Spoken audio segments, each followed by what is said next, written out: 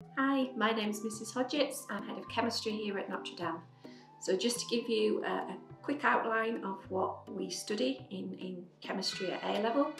If you've done AQA GCSE, it leads on really nicely onto AQA A-level. If you've not done AQA GCSE, it doesn't matter.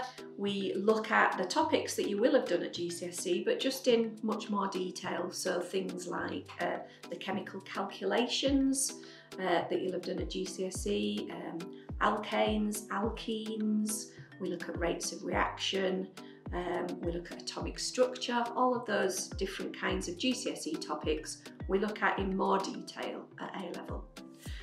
In terms of what you can do with an A-level in chemistry, there are lots of careers open to you. Obviously, some people will take A-level chemistry because they want to do dentistry, veterinary science or medicine, but it's not just about those, it's about lots of other careers as well.